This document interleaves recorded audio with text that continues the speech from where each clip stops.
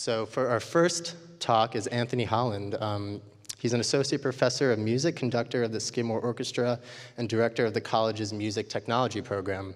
He is the national president of the College Orchestra Directors Association and the president of Novobiotronics Inc. He's a pretty big deal. Professor Holland discovered the use of oscillating pulsed electric fields to destroy cancer cells, which successfully combines his lifelong passion of physics and music. The title of his talk is Shattering Cancer with Resonant Frequencies.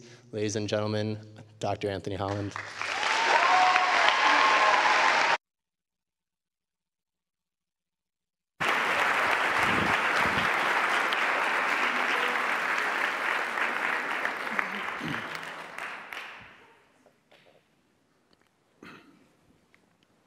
Usually I would be standing on this stage over here conducting the college orchestra because I'm a music professor.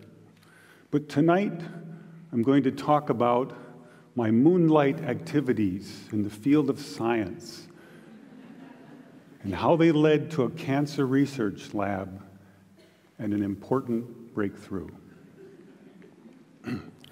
Over the past 8 years, I've had the great pleasure of working with some brilliant and dedicated scientists. They were very open-minded, and we had a common dream that in the future, children would not have to suffer from cancer or from the terrible side effects of toxic drugs or radiation, because we believed there just had to be a better way. There had to be a better way, and we think we may have found it.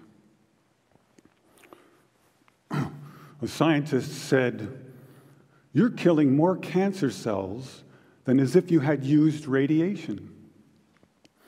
That same scientist went on, "If you had spent millions of dollars developing a new drug that killed this many cancer cells, it would be a home run." This was an astonishing thing to hear, especially for a music professor who had just completed his first experiments in a cancer lab. But we didn't use any radiation. We didn't use any drugs. So what did we do?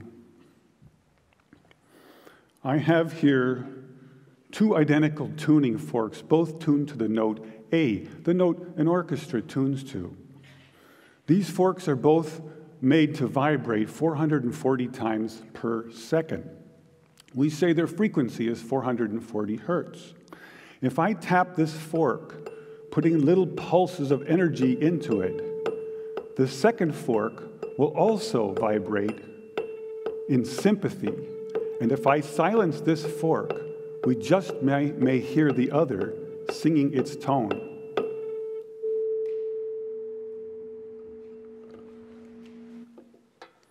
We say that I'm inducing a sympathetic resonant vibration in the second fork. It only works because both forks are tuned to the exact same frequency. Now, many of us have seen this very charming young man on the internet who shatters crystal glasses with his powerful voice. But if you watch him carefully, you'll see that first he taps the glass with his finger and listens. The glass sings its natural resonant pitch. Then he takes a deep breath and sings a loud, long note. He induces a resonant vibration in the crystal glass. The vibration grows larger and larger and larger until the glass is shattered. On the other end of the scale, we have a giant bridge made out of concrete and steel, a suspension bridge, the Tacoma Narrows Bridge. Cars and trucks and buses are going over it every day. And unfortunately, where they built this bridge, there was a steady wind blowing across it. And one day, this wind induces a small vibration in the bridge, hardly noticeable. But the frequency of the vibration matches the resonant frequency of some part of the bridge. And the vibration gets larger and larger and larger until the bridge collapses into the river below. a destructive resonant frequency. So on one end of the scale, we have a giant concrete and steel bridge destroyed by resonance. And on the other, we have a small crystal glass shattered. So maybe we could shatter something even smaller, something really small, something you would need a microscope to see. Maybe we could shatter a living microorganism. But to do that, you'd need some sort of theory to serve as a basis. And we find that basis in a wonderful book called The Rainbow and the Worm, The Physics of Organisms, by a scientist, Mei-Wan Ho. And that book makes a very strong case that living organisms and cells are liquid crystals, or in the least, they have many properties of liquid crystals. Now, we're all familiar with liquid crystals because they are in our laptop computer screens. LCD display, liquid crystal display. And we can change the qualities of the liquid crystals in our computer screen by sending special electronic signals to it. We can change the color and the shape on the screen with these signals. So maybe we could change a biological living liquid crystal with a special electronic signal. But in order to do that, we would need some kind of device. So we searched the US patent database, and we find this invention by a physician, Dr. James Baer of Albuquerque, New Mexico. It's called a resonant frequency therapy device, and its purpose is to induce a resonant vibration in a living organism or cell. And there are two really important things about this device. The first is that it uses a very special kind of antenna. They take a hollow glass sphere, they evacuate the air, they put in some helium gas, and when we send in our electronic signals, the helium gas lights up like a fluorescent light. An electrified gas is called a plasma. So this is called a plasma antenna. And it has many special properties uniquely suited for this kind of work. The second important aspect about Dr. Baer's invention is that the output always pulses. It's on, it's off, it's on, it's off. This is very important because when you're doing research on the effects of electromagnetic waves on living organisms and cells, if the signal is constantly on, you are in danger of inducing heat in those cells. And heat causes indiscriminate destruction. And we don't want that. We want targeted destruction. So we don't have to worry about heat. And now we go to the biology laboratory, and we take Dr. Baer's device, and the hunt begins through a microscope for a frequency which will shatter a living microorganism. Now, we have a method of controlling Dr. Baer's device by an input control frequency. So if I put in, say, 100 hertz, out will come 100 pulses per second. If I put in 200 hertz, we'll get 200 pulses. So now we're searching for the magic frequency. And we start with 100 hertz, and we look through the microscope to see if anything's happening. We watch for 5 minutes. Nothing happens. So we try 101 hertz. We look through the scope for 5 minutes, and nothing happens.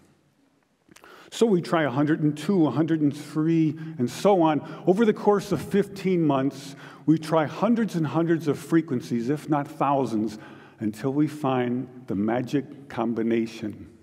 The answer is you have to have two input frequencies, one low, one high, and the higher frequency must be 11 times the lower. It's what we musicians would call the 11th harmonic.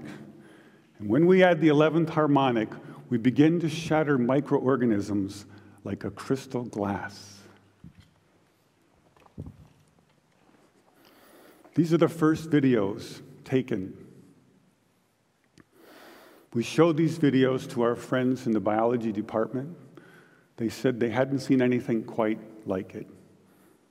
Seems to be a new phenomenon. These organisms are being shattered by our electronic signals. This is a harmless organism, almost friendly, a little blepharisma. And normally they're very fast swimmers, but when you approach a frequency to which they are vulnerable, they begin to slow down, then they stop, and then they begin to disintegrate within about 3 minutes. So now we know we can destroy a microorganism, and the question comes up, but can you target a specific organism with a specific frequency? So in this next video, you'll see a large organism in the center, a paramecium, undergoing disintegration, and swimming all around it, a tiny different organism, which is unharmed. If we're lucky, we'll also hear the audio as I narrate the experiment live in a noisy lab. Perhaps you can see the sort of fireworks effect happening in the growing blister to the right of the organism. And here comes a little neighbor wondering what's going on, who's testing. And you can see blisters forming now on the lower left quadrant and upper left quadrant.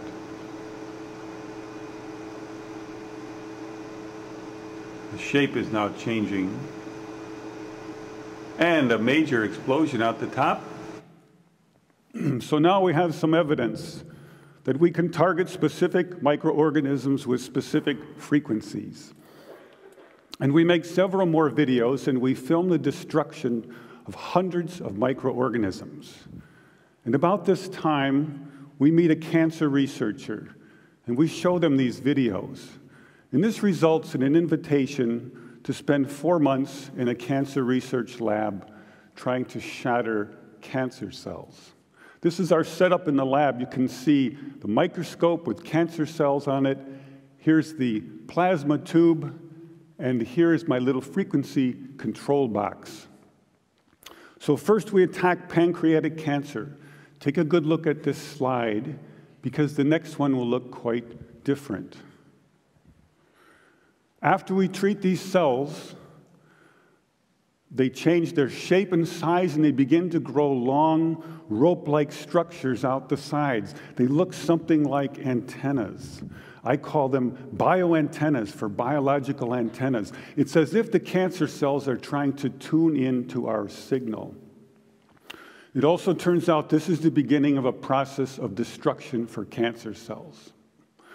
We now know that cancer is vulnerable between the frequencies of 100,000 hertz and 300,000 hertz. So now we attack leukemia cells. Leukemia cell number 1 tries to grow a copy of itself, but the new cell is shattered into dozens of fragments and scattered across the slide. Leukemia cell number 2 then hyperinflates and also dies. Leukemia cell number 3 then tries to make another cancer cell. The new cell is shattered and the original cell dies. But killing a handful of leukemia cells is not enough for a patient. What kind of numbers can we do? In repeated controlled laboratory experiments, independently assayed by the 2 top experts, we killed an average of 25% to 42% of the leukemia cells, as high as 60%. They also determined that we slowed the growth rate of the cancer by as much as 65%, so a double effect. Now we attack ovarian cancer cells. This is a more distant shot. Here you see brackets coming up around the cells, showing groups of ovarian cancer cells which are being destroyed.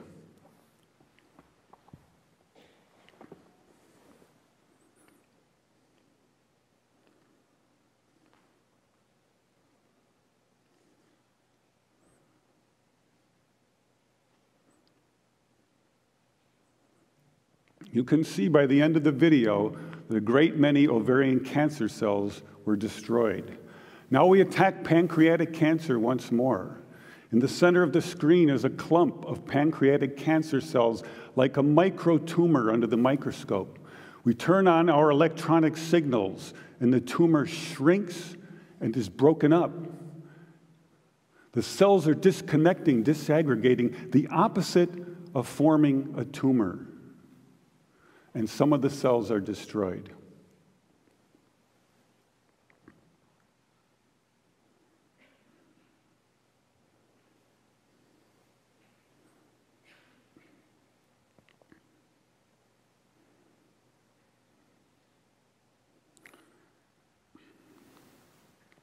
In our most recent work, we attacked the deadly organism MRSA.